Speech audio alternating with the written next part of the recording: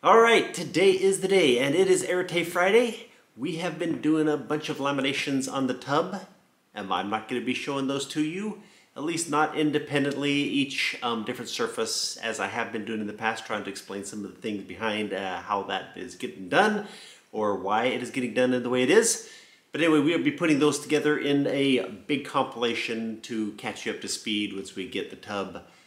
Shooting for being able to have the front and rear firewalls finished on the outside lamination so that we can get holes drilled in it, get the subframes bolted on. That's going to be the big holdup to keeping us moving on to lots of other more interesting things. But anyway, when that full lamination video, I will compile it all together into a larger group, and that'll be probably one more last video in the laminations department on the tub.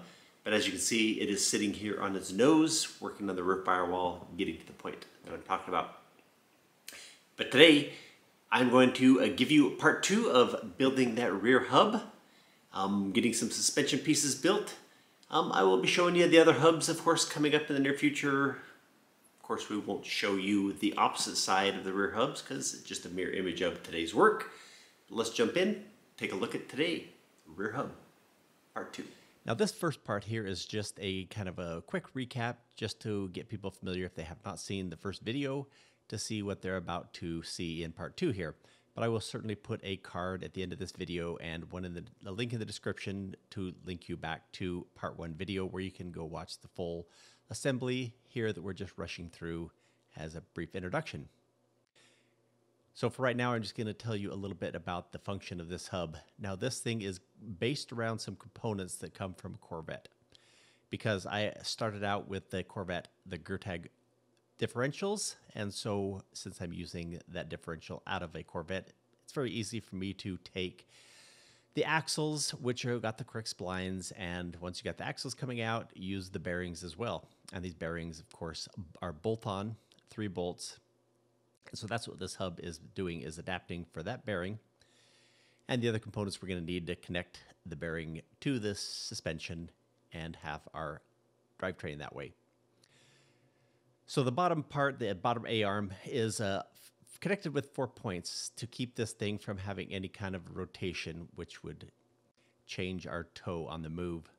But we will also be fixing that because the top mounting point is a ball joint that could pivot if it wasn't for the 4-point connection on the bottom of this hub. And you'll see that as I assemble this and put this into the suspension at the end of this video. So here we're just kind of finishing up what was, as I said, the previous video, part 1 of building this hub. Now I got in the middle of this thing and I started having some problems with my welder. In the MIG, the wire was just not feeding very erratically, and a lot of things I tried could not fix it. So I've been using TIG, and then of course I started having TIG problems. I had a leak and was losing argon, and instead of just buying a new torch, I ended up buying a new welder. And so now as we're wrapping up this first part, we're going to jump in, and the first thing we're going to do is get into using that new welder. So there are a lot of welds that need to occur that are a lot longer and things that you might not want to do with a TIG welder. These long welds are basically welding this ring into this 6-inch piece of pipe. So we got a really good ground, a good bevel, so I can get some good penetration. I'm going to run some long welds around the pipe and the ring to weld it from the front. I'm also going to flip it over, weld it from the back. And then basically the hub is built out of, based around this ring and piece of tubing where all the bearing bolts on, and creating a box structure to stiffen the whole thing up, make something very rigid so that there is no flex in the bearing connection to the suspension.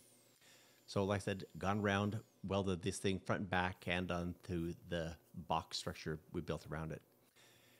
Now the bearing has to have a nice flat surface, so I'm going to grind that weld down that we just did. Like I said, nice good penetration through that groove. But we do need to grind it down, get really close so we don't get too far into it. We want to keep it nice, perfectly level. And also the surface for the brake caliper needs to be ground flush.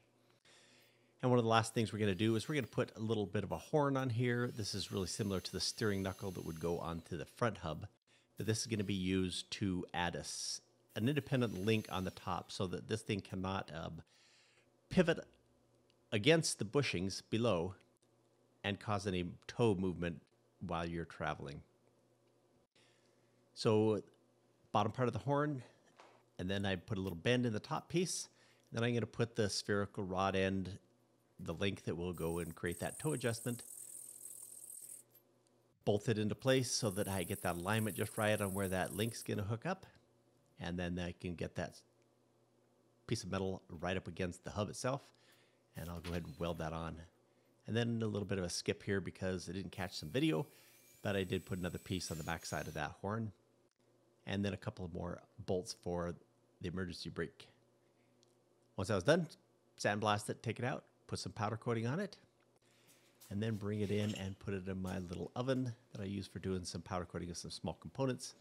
And this thing of just about max capacity for my little oven.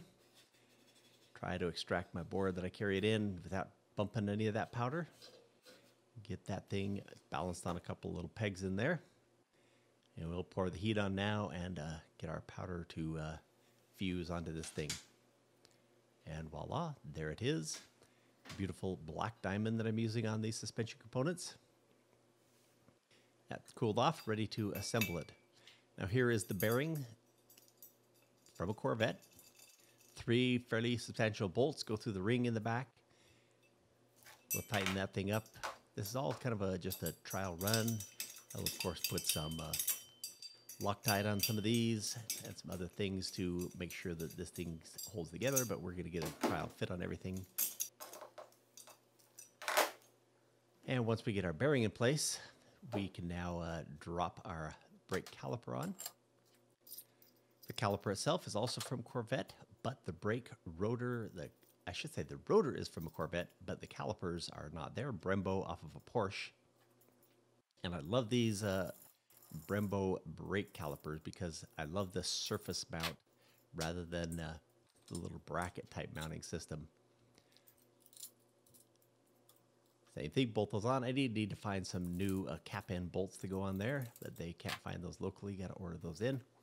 And here you'll see what I mean. This long 8-inch bolt is going to go through one set of rod end urethane bushings through the length of the bottom of the hub, through the other urethane rod end. Then I'll swing up, go into the ball joint on the top. Like I said, all depending on how stiff your urethane is, how much movement you'll have, and this thing get forced into toe in and out when it's moving. But this link here should be able to stop that. And there it is.